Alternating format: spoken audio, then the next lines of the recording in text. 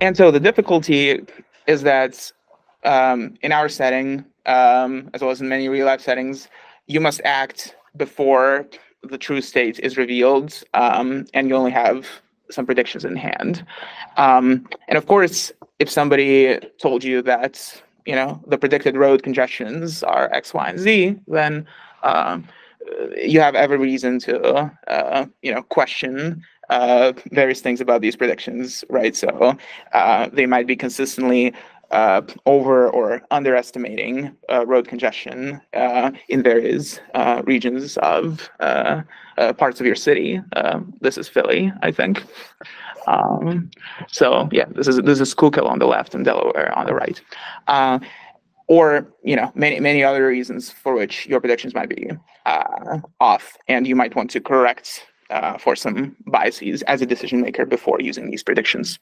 So today we want to talk about ways to develop a prediction algorithm that has the property that downstream decision makers can just take the prediction for the state as hat and just use it as if it was the real state and not regret it later. Okay. So the concept of calibration is known as a particularly nice way of enforcing this. So the definition of calibration is that whenever you predict some S hat, then conditional on that prediction, an expectation S hat will transpire. Okay, so where the expectation could be, would be interpreted like in the empirical sense in an online setting, which we'll in fact look at today. And it's a good idea to follow calibrated forecasts to, literally, take you at your word. And the proof for that is pretty simple. And so the proof, excellent. The proof is here. The proof just says that no matter what other policy you could have, the policy which simply best responds to the predicted calibrated state as if it was right is always the dominant thing to do. And in this argument, you can see there are some steps that hold by linearity. So we start off with F star, which is the best response strategy.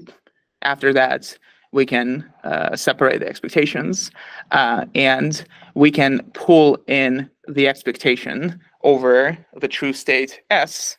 And so eventually, in the third expression, you can see that we're in fact looking at the expected utility with the expectation of S given S hat plugged in, which by definition of calibration is exactly S hat itself. And so at this point, we have a utility function where from the point of view of this utility function, it looks like the true state is in fact S hat, and the action that is being chosen is a best response under this utility function to S hat. So this must be this must give a better utility value than following any other policy that's a function of S hat. Okay, so basically by definition of calibration. So yeah, if there are any questions, please ask at any point. There might also be an arbitrary number of typos and notational inconsistencies. So always happy to answer any questions. Okay, so this is the concept of calibration. And here we have, I guess, some, okay. So the animations will be off, I guess, because of Google Docs or Google Slides. But yeah, so there are some good things and bad things about calibration. So first off, for the good news, calibration is great because predictions can be taken at face value and sort of mean what they say. And as we just saw, they incentivize downstream agents to treat them as correct. And there's a lot of work starting in the 90s that shows that calibration can in fact be obtained even in online adversarial environments. So this is quite a robust phenomenon. For some bad news, calibration does not imply that your prediction is good otherwise. So you could get away with predicting just the mean response the entire time and be calibrated. Or if you don't know the mean response, but everything's relatively stable, then you can just keep going with it and you'll be close to calibrated. But that's not going to be useful. And then another big problem is that if our state is high dimensional, so the state lives in RD for some large D, then calibration by definition will be quite cumbersome to achieve. So first off, even if even assuming that there's a way to discretize sort of the range of possible states, then we'll get the curse of dimensionality. So the computational complexity of calibration would scale exponentially with the ambient dimension. And also, as it was shown, the online algorithm that exists for this setting would obtain roughly on the order of t to the d or d plus 1 calibration error, which is painfully slow when d is high. Okay, so calibration is nice, but hard to obtain. And the natural question is, like, can we do something simpler and still get all the perks, at least all the perks that we know of that calibration can offer in a more tractable way? Okay, so can we have a relaxation of calibration, which still, for example, incentivizes downstream agents to treat these forecasts as if they were the ground truth? And then also, can we obtain it efficiently through some interpretable algorithm and not suffer from these super slow regret rates that calibration proper has? Okay, and then also, the next question, which we'll sort of see what the relevance is, but in fact, this relaxation of calibration will help us deal with some high-dimensional action spaces for downstream decision makers. And the moral of the story will be that if the downstream decision maker has an efficient oracle for optimizing over some huge action space, then that will mostly suffice, and you don't need to worry about sort of calibrating to all these many possible actions in some settings. Okay, and so our setting is a pretty standard online prediction setting. So I'll go over it very quickly. There's a context space of unspecified nature. There's a convex compact space of possible outcomes or predictions for the state, which we call C. So this is where our states live, and this is where our predictions for the states will also live eventually. Okay, and then in rounds 1 through T, for some time horizon, the learner will observe some context, if available. We'll make a prediction as hat T for the state in this round T, and then eventually the adversary will report back the actual state realized in this round. Okay, so an online adversarial setting. Okay, and now we get to what we want to require here. So let me define what I mean by conditionally unbiased here. So conditioning here will be with respect to events, which in the online setting will be represented by maps of the following form. They take in the context, xt, and they take in your prediction of the states in round T as hat T. And they can also take prior history if you want, but didn't include here to not overload notation. And the output either just 0 or 1, or in fact maybe anything in the interval 0 to 1, where 0 stands for the event being sort of active in the current round, and 1 stands for, 0 stands for the event being inactive, let's say, and 1 stands for the event being active, and something between 0 and 1 means something in between. Okay, so our events are just simple mappings like this. And they might be, if you want, pre-specified beforehand, or they might be gradually revealed over time. So you might not know what any particular event will say about like being active or not in the next round before you're until you're done with this current round. Okay, and so given a collection of these events, we want to be unbiased, conditional on them with our state predictions. Okay, so what does this mean?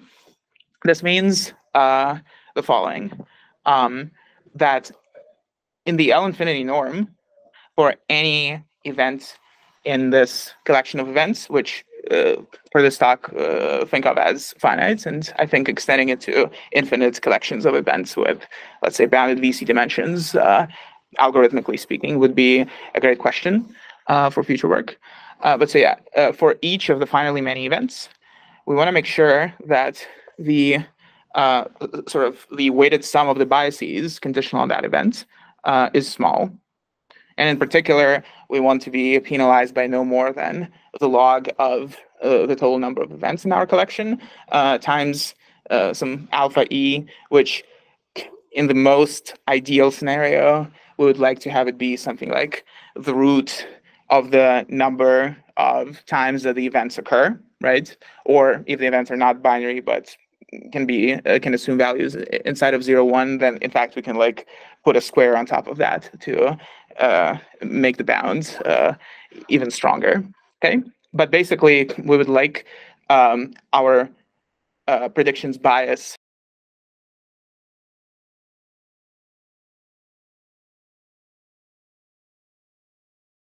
right, even though we're in an adversarial setting here, which is root of the number of occurrences of that event so far. Okay, and one thing to observe about this is that if we pick our collection of events to consist of all possible conditionings on all possible values of our prediction, we would recover the definition of vanilla calibration that we just talked about.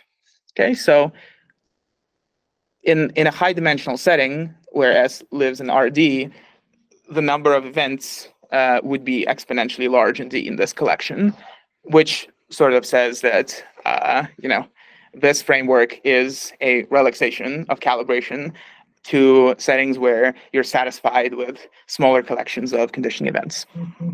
Okay, and so now the same questions as before are. Does this sort of unbiasedness actually help us with anything for modestly sized collections of events rather than full-on calibration? And can we obtain this guarantee efficiently for such modestly sized collections of events? Okay. Okay.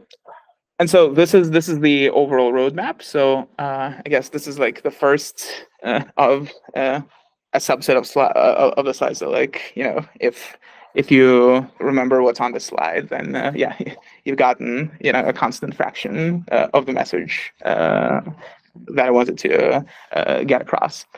So in our setup, right, we'll have this mysterious black box which provides predictions that are unbiased, conditional on the collection of events, and basically across rounds 1, 2, and all the way up until some time horizon, if it exists, we'll keep feeding in contexts and like past realized states and the relevant events into that black box. It'll spit out predicted states as hat T. And then what we want to imagine is that an entire, like one or maybe an entire group of decision makers downstream see the prediction as hat T. And then each of them has their own utility function, maybe U1, U2, etc. And each of them would like to, ease their own cognitive burden and just best respond to what they're seeing. And our objective is to make sure that, in fact, our predictions as hat T are such that every single downstream decision maker is incentivized to do so, to just best respond. Okay, and for that, our unbiased prediction black box will also need to be told these utility functions in advance. So if you don't know what the utility functions of the downstream decision makers are, then there's not as much that you can do. So before making the prediction S hat T, the unbiased prediction black box will also be told about the decision makers that will be using this prediction. Okay. So yeah, if there are any questions here, again, happy to answer.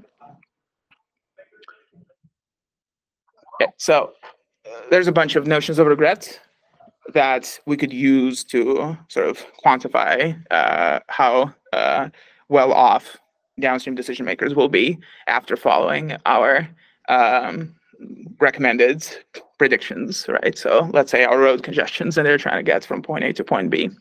So first off, the agent will have no external regrets if there is no fixed action that agent should have played at the end of time that would compare beneficially relative to the actual sequence of actions picked by that agent. And the agent has no internal regret if, more strongly, there is no way to swap any one action for another action, okay? Or more generally, with respect to any mapping from the action space into itself, there's no way to swap any two actions to improve the overall utility sum.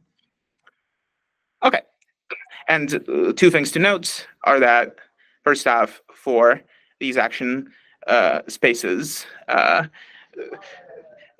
if all agents in a certain strategic interaction have low internal regrets, then play will converge to an approximate correlated equilibrium, which you might care about from a game theoretic perspective. Okay. And there's other notions of regrets, such as adaptive regrets, which we'll be able to deal with using our framework. But these are two examples. Okay. So as a warm-up, here is an argument that should convince you that this relaxation is, in fact, promising. Specifically, there's this well-known result of Foster and Vora that states that calibration implies no internal regret.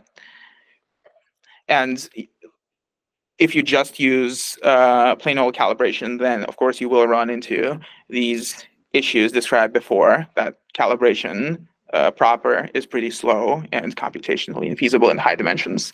But we can actually get no internal, no swap regret much more simply with a much smaller collection of conditioning events.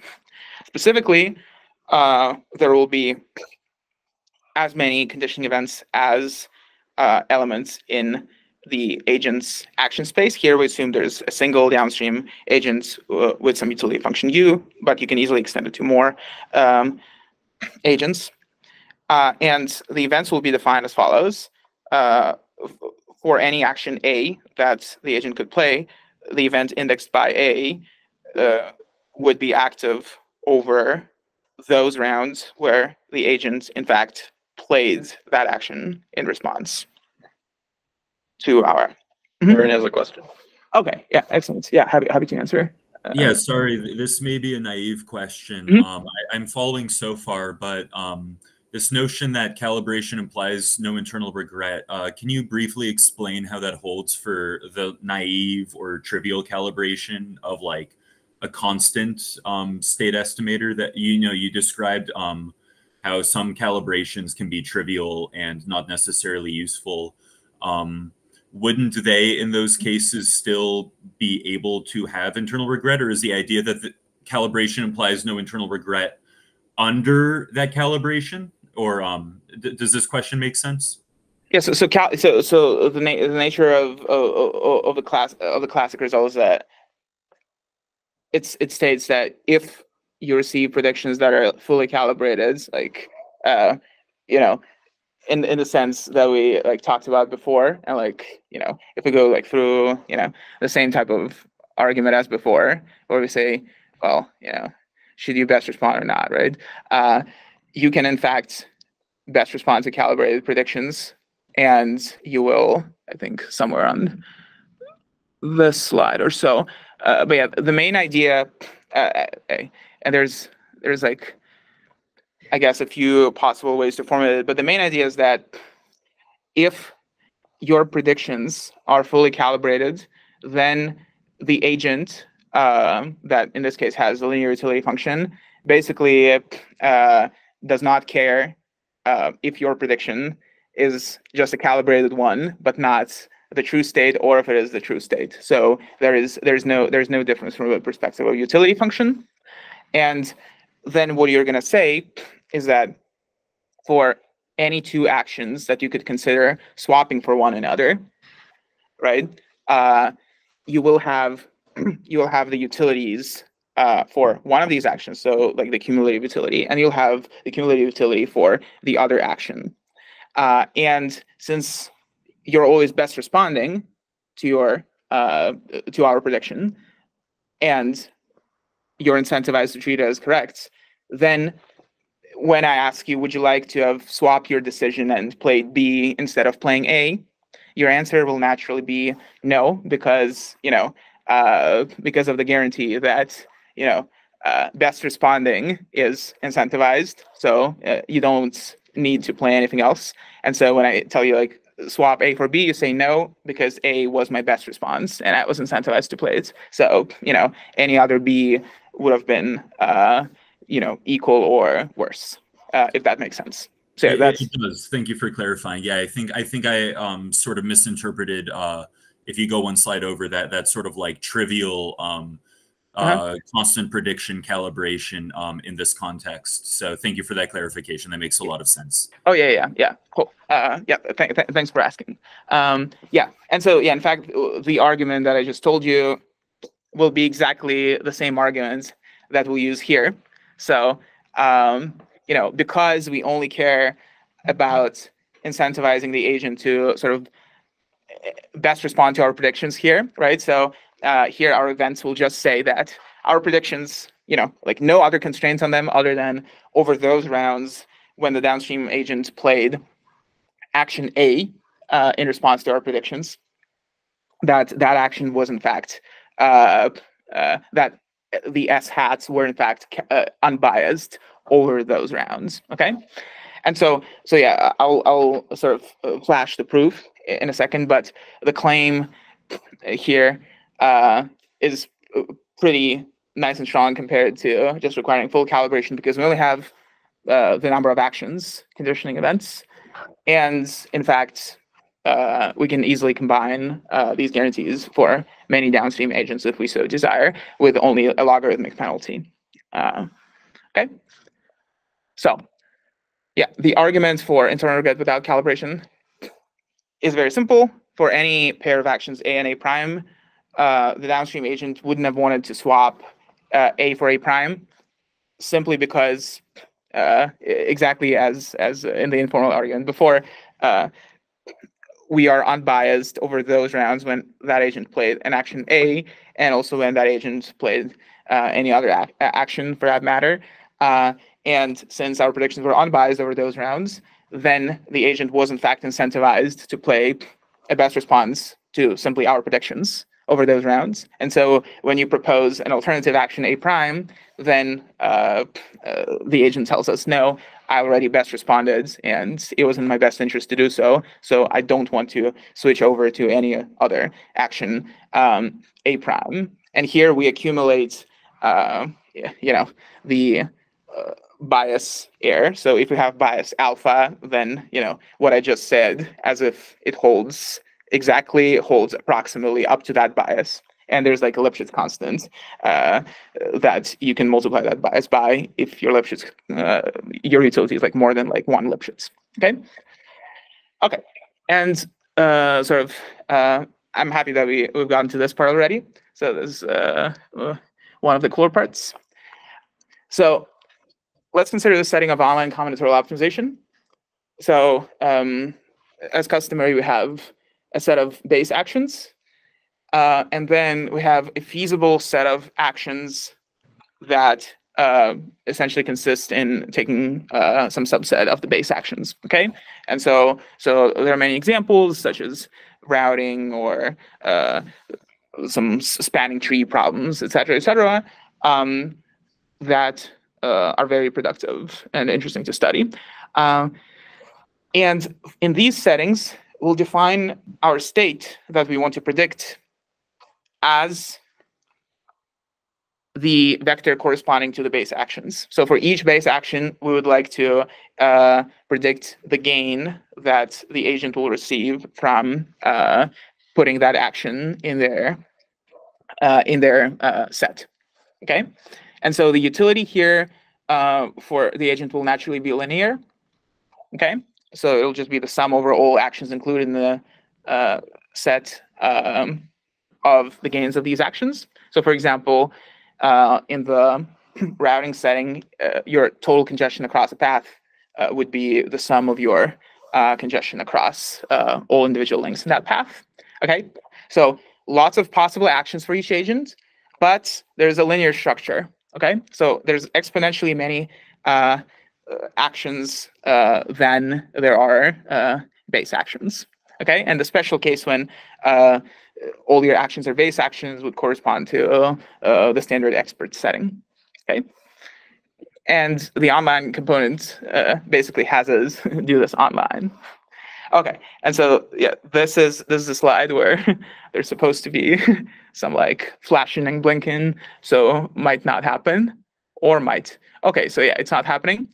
So that's a pity. So let's see, maybe at least something happens to the graph to the left. Nope, nothing happens. Okay, so let me just tell you guys what was supposed to happen in the slide. So there's this network where there's like a source and a sink, and there's an agent that wants to get from the source to the sink, and basically has around 3 different paths to do so. And so what you should imagine happening is at each round, we're Google Maps conveniently for this talk, but I would have used this example anyways. And we're going to tell you for each of these 5 edges what's the travel time going to look like from our point of view. And then you would ideally, naively, solve this problem by doing some Dijkstra or Bellman-Ford or what have you, and just pick whichever path you want. Okay, and so what you see here is that we're giving these 5-dimensional predictions to the agent, and in round 1, based on these predictions, the agent best responded and chose the path AB. Okay, so what's our collection of events gonna be for this case, and like more generally from for like all online combinatorial observation settings? So just look at this setting and you'll know exactly what we would do in the general case. We would define 5 events in this case corresponding to each one of the actions, and when, as a result of our prediction, as a function of our prediction, the agent best responded and picked the path AB, then we flash the events corresponding to edge A and edge B. Okay, so these events will be active in that round. The edges that were not used by the path will be inactive. Okay, so here all events are binary. 1 means active, 0 means inactive. In the second round, suppose we then give the next set of predictions, like having seen the actual congestions in round 1, and the agent decided through optimizing using, let's say, Dijkstra, that path ACE is the optimal one. Then we make the events corresponding to edge A, edge C, and edge E active, and the other 2 are inactive. Okay, and then we keep going like this. So in each round, the agent receives predictions, optimizes, and for this works clearly for any combinatorial optimization setting where you have Oracle access to an efficient algorithm that, given the payoffs at the base actions, can optimize for the best set valued action. Okay, and this is exactly what we would do in any such setting. We would define as many events as there are base actions, and we would make predictions that are unbiased, conditional on each of these base actions being included in the set. Okay, and what I claim is that, in fact, through doing that, we obtain no swap regret with respect to the actual set valued actions for the agent. Okay, even though I just have 5 events here. Okay, in this example, I also have not that many possible paths from source to sink, but typically, you have many paths. You have exponentially many paths from source to sink. So, and I claim I will obtain no swap with respect to all of those paths. How so? Well, if you recall the unbiasedness condition with respect to each of these events, what it would say is that for each of these actions, the total, our prediction for the edges was unbiased whenever that edge occurred. And so then what happens is that we can directly compare any 2 paths that the agent might have selected, like path A and path A prime, and we can actually compute by this unbiasedness. We can actually compute what the utility from playing A would have been, and we can also compute what the utility from playing A prime would have been, because the utility decomposes into the utility of having each of the constituent edges in the path. And so in that manner, very similar to what we just discussed for a simple agent with like a simple action set about where we didn't know anything about its structure, here we'll once again get no swap regret. Okay, and so one thing to observe here is that we can generalize this even further, and we're talking about swap regret here, but really we can talk about any notion of regrets that falls under the umbrella of subsequence regret. So what is subsequence regrets? You have a set of subsequences that become active or inactive given given the context xt and around t and the action, the agent's action. And so then the agent has low subsequence regret if the agent has low external regret conditional on each of these subsequences. Okay, so here internal regret would be the special case of the subsequences that are just defined by the agent playing each possible action in the action set. Okay, and the same arguments that we used for getting no internal no swap regret in the setting of online combinatorial representation would apply to the subsequence regret. So we would just define a slightly different family of events that and these events would be like a Cartesian product of the event that some subsequence is active from the definition of subsequence regret, and the events that we played that we included a certain base action in our set. Okay. So I have one question. So in this like online routing example, let's say the agent always picks the path like A, B, or like one specific path. So then your like calibration constraint is that, like on the rounds where they picked like edge A or edge B, like your predictions are calibrated for that. But it doesn't say anything about your predictions for the other edges? Yeah, exactly. Yeah, great question. So we cannot give any guarantees for things that were not played sufficiently often. So so essentially you're going to be comparing. You're only going to be like, these comparisons that I mentioned will only be like valid for pairs of actions that were played sufficiently often, basically. So all the pairs have to be played. But if like every edge is played sufficiently often, then you can. So do you get low external regret in the setting, like compared to like all the other paths in the graph, or is it like only with respect to paths that you've played? Like so you end up getting no swap regrets, like in the traditional definition of no swap regrets, which you can get like our unbiasedness guarantees hold with this adaptivity in mind. So like for each event, the bias will be proportional to like the square root of the number of times that event occurred. For example, that edge was picked, and then like you can sort of like plug that in, and you can optimize. And the worst case scenario will in fact be that like each edge got played like some number of times that was like around like proportional to t. So yeah, but yeah, great point. So yeah, like in all these intuitive comparisons, you can assume that things were all played sufficiently often, but this is in fact borne out in the actual derivation. Yeah. Also, just warning, maybe try to reach like a stopping point for the next 10 minutes. There's a good chance you can go over because we started late, but sometimes people come in and take the room. So yeah. Of course, yeah. So I guess I won't be able to go through like all slides because at this point I'm but yeah, I'm almost at the end of the of one of the coolest applications. So that's great. Okay, so the theorem that's like the most general statement that we can make for online combinatorial representation is that in fact we can get low subsequence regret, okay, for like any arbitrarily defined subsequences, but also like including swap regret, and we can slap on such no regret guarantees for more than one agent with only a logarithmic penalty in the number of such agents. And you can think of no subsequent regret as like an umbrella thing that encompasses external, internal, adaptive, multi-group regrets.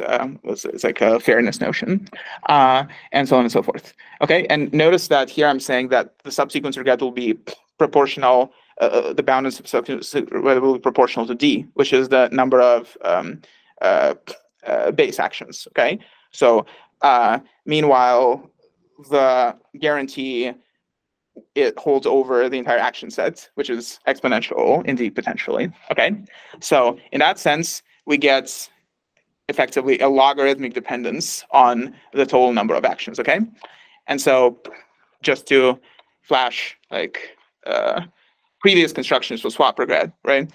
Such as Blum-Mansour, right, which says, okay, you want to get no swap regret with respect to a set of actions. Well, define a separate no external regret algorithm for each action, right? And then combine them in some clever way. And so that would require that you enumerate over all possible actions that you have. And here the actions would in fact be paths in the network, let's say, right? Not the base actions. And it's not at all clear how to repurpose things, such reductions like Blum-Mansour to instead enumerate over base actions. Okay, so from my literature search, up until now, it was unknown if you can get swap regrets in online combinatorial optimization settings that would scale logarithmically in the number of actual set valued actions. So in that sense, you get an exponential improvement. You get it relatively for free by just exploiting the structure of the problem. Okay. And so yeah, some more examples of no subsequence regrets. Like you'll get no regret on like rainy days, on national holidays, on days when like the best routes that you can deduce from the predictions involves like taking certain roads that you might or might not like, and so on and so forth. You'll get no external regret condition on like all of these events, and you can just throw them into the event collection. Okay. And so let me just question. Okay. Yep. Just so I sometimes the term agent is overloaded. When you say agent, you mean they're all pulling from the same calibrated predictions, and the only thing they have is unique like action functions and utility functions. Is that correct? Yeah. So for example, in this case, you might have like many actions that each want to, or many agents that each want to travel from like some like source SI to sink TI, and then like all of them have their own action sets, which can be large. And for all of them, we offer them these guarantees where they're reading off from the same exact map. So like each of them receives the same map with the same predictions. So in that sense, we're coordinating them, which I think is another cool thing that here you get essentially for free. And in that sense, you arrive at various, correlated equilibria or their generalizations to subsequence regret. Okay, so just, yep. So yeah, just to flash like something about like the design of the algorithm. So the guarantee, in fact, let me scroll to like the most formal looking version of the guarantee that I have in these slides. Okay, so the bias here is denoted by alpha.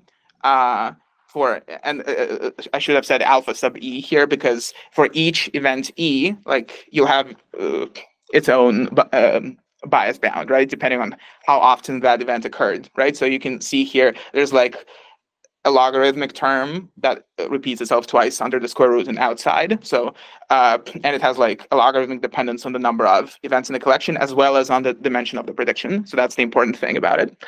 And it has only a logarithmic dependence on the eventual time horizon Tmax. So in that sense, the guarantee is almost any time, in the sense that, you like only need to commit to like a very crude bound on like your total number of like possible rounds. And your regret bounds will almost not be influenced on it. And in fact, what we do in each round to get these unbiased predictions will also not at all depend on this time horizon. So almost horizon free, and your bias in each event will get correspondingly better, like the more you see of that event. Okay. And yeah, the reduction is pretty cute. There's like a bunch of such reductions in other similar settings where you reduce to essentially computing a fixed point, or like, the equilibrium of like a zero-sum game in each round. And to get these like nice adaptive bounds, the adaptivity would come from you like reducing to this iterated fixed point problem using, the latest and greatest experts algorithm. So in that sense, and there's also like FTPL is also taking part in this. So essentially, you can view like these reductions as like taking like a bunch of things that are pretty well known and sort of like mixing them together in some hopefully clever way to be able to take advantage of various high dimensional linear structures. Okay, and some more applications that I thought would be cool to briefly flash. So one of them is type regret. So yeah, you can imagine some form of a Bayesian game maybe, right? Or any other setting where an agent could plausibly have utility U, but maybe worried that maybe utility U prime is better, right? So trying to impersonate utility U prime, and then you could define a notion of type regret as the regret that happens when you best respond to the predictions as if you had utility function U prime, but in reality, your utility function is U, okay? And so through instantiating appropriate events that basically say, you'll have one event for each utility function and each action, and the event will say, though these are the rounds on which, you had the agent with utility U would have best responded with action A, right? And you can get a nice bound on type regret for such families. There will be like a logarithmic factor in the set. No, there won't be a logarithmic factor in the size of a family here. So this for any two utilities U and U prime. Another application is best-in-class prediction, which you can imagine as follows. So we're making these unbiased predictions conditional on some events, and we're promising that it'll be unbiased conditional on things that are relevant for downstream decision-making is the main pitch. But you might also be worried, like how well do these predictions fare relative to other competing predictors, right? And also like as measured by various loss functions, right? So like, what about like us compared to some neural nets, in terms of the KL divergence from the ground truth, right? And so there's a best-in-class result that we can prove by, once again, appropriately instantiating the family of our events, which will state that if you give me any collection of competing predictors that may or may not be good, and you give me all possible sufficiently Lipschitz Bregman divergencies, essentially. And why Bregman, like there's a justification for that. It has to do with the fact that Bregman divergencies are closely related to eliciting means, hence eliciting unbiased estimates. But yeah, for various Bregman divergencies like squared loss, KL, etc., you can guarantee that your loss over time, your cumulative loss over the interaction, will be no greater up to a little o of t term than each of the losses of each of the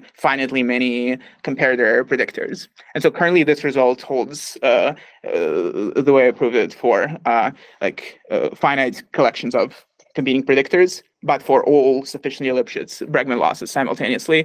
And of course, as always, like a great question is how do you extend such a result to predictors coming from some class with some learning dimension that's bounded, right? So yeah, the answer is I don't know currently, and I think it would be very cool to get that.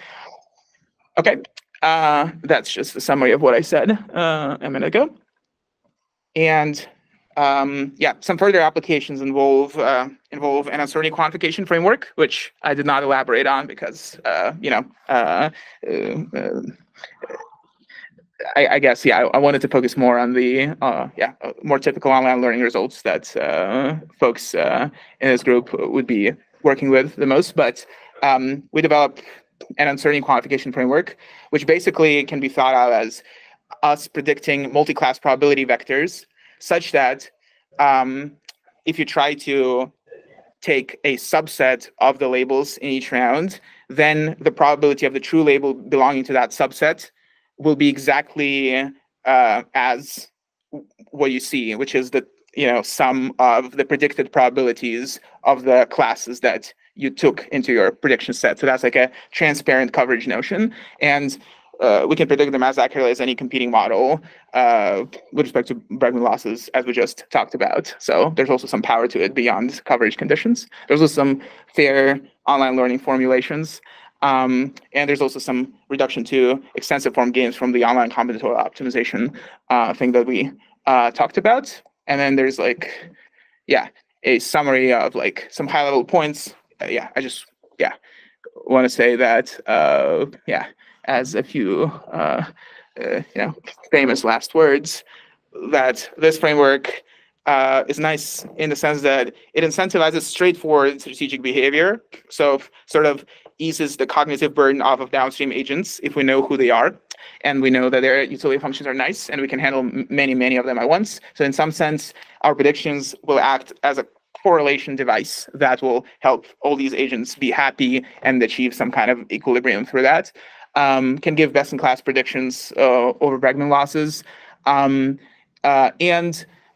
sort of from a representation perspective, which I think would be very cool to explore. Seems like this type of result says if you